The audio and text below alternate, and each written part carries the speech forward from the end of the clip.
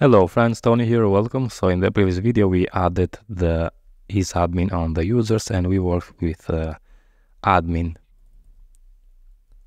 route here. Yeah, only the admin because we defined the gate. So if I open the app service provider, we have defined here a gate. Okay. And because we are not logged in, let's go and register first. And then if we navigate to /admin, we have this action is unauthorized. Okay, now in this video I'm going to create a middleware for the admin, and when you navigate to admin and if the user is admin, I'm going to display a table with all the posts we have in our project. Good. So for that I'm going to remove this gate from here. Let's save, let's close, and let's open the web routes. Here instead of this one I'm going to use a middleware, but for now let's leave it like this, and I'm going to remove this middleware from the post show, because right now if I navigate to posts and log out, we cannot see a single post until we are logged in.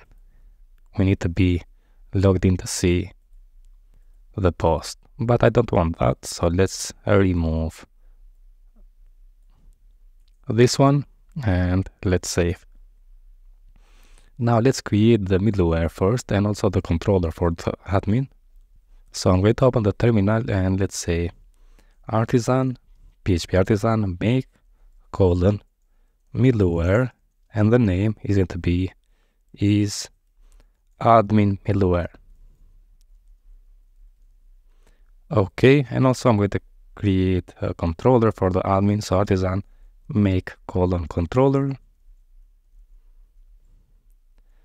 admin controller. Okay, let's close and let's open the isAdmin middleware, and here I'm going to check if the user, yeah, we can check it here or we can add this. So if I come here, we can add the auth middleware and then the admin middleware, but let's leave it. Let's also check if the auth check, and also I'm going to check if the auth user, we don't have this as a role, but I'm going to say isAdmin like this, return the next request, otherwise I'm going to say just abort, or we can return to something else, but for now I'm going to say abort for all three. Save, close, and now we need to register that middleware, and we need to open the app.php inside the bootstrap, and we have registered this can view post the previous videos. Now let's say $middleware, and also here I'm going to add an alias, and here add an array is admin, import is admin middleware. Okay, save and close, and now here we need to use that, so middleware and the alias is admin. Okay, if I save that, and we are logged in but we are not admin, if I navigate /admin, we have 403. Okay, now let's work with the controller. So here instead of the function, I'm going to use that controller, so I'm going to say add an array and use the admin controller class, and the method name is going to be index. Let's save and let's open now the admin controller and let's create the method.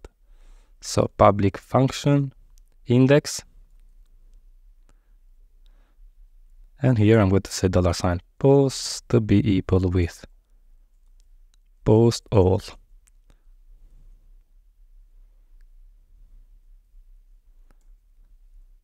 import the post model, all, and then I'm going to return a view admin index, passing the post here. We don't have this admin index, we need to create that, so let's go to views, and here I'm going to create a new file. It is going to be inside the admin, and the name is going to be index.blade.php. Hit enter, and I'm going to open the post index. Let's select all here, copy, close this and paste it here. Okay.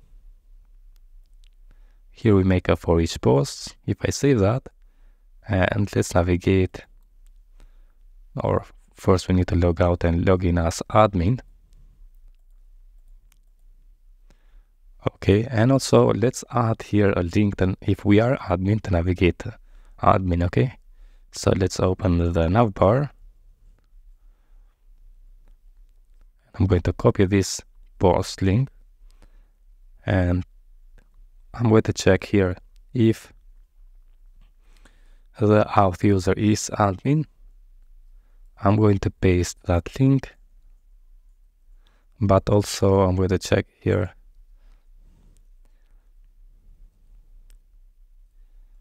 auth check, and then also the auth user is admin. Save and refresh. We have, we need to change that to be admin. The href is going to be admin, also the request admin, and save. Now let's click here, and as you can see, we are in the /admin and we have this, but I want to add here a table instead of something like this. So here on the flow byte tables, now we have some tables here, but I'm going to choose this one, which is the first one, and just copy, and let's go on the index, and here I'm going to add first, or let's just paste that in. I'm going to save, and let's see now how it's going to look. Yeah, like this. Okay, we need to make some changes here. So I'm going to display the ID of the post, the title. Okay, so here is the head, what we see here, the title, and that's it. Also, we can display the created ad, and this I'm going to leave it empty because I'm going to add the edit and delete button. So here now,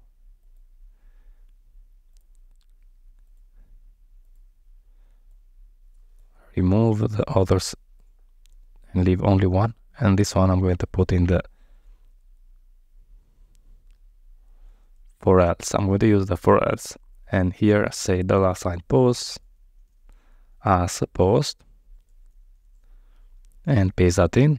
Now if we are empty, and I'm going to just say no post. Okay, good. But if we have posts, here we're going to display the ID of the post, $sign post ID, here the title, here the created ad, and here I'm going to add two links to edit and delete the post. But for now, let's say just edit and delete. Okay, now let's see. As you can see, we have the ID, title, created ad, and the hard code to edit and delete. Okay friends, that's it all about this video, what I wanted to show you. So now we have some kind of admin area where only the admin users can visit and can see all the posts. So let me just log out and register with a new user, and I'm going to create a new post with this user. Use the fake filler here. Okay, create a new one, Let's log out, log in with the admin. Now navigate to admin.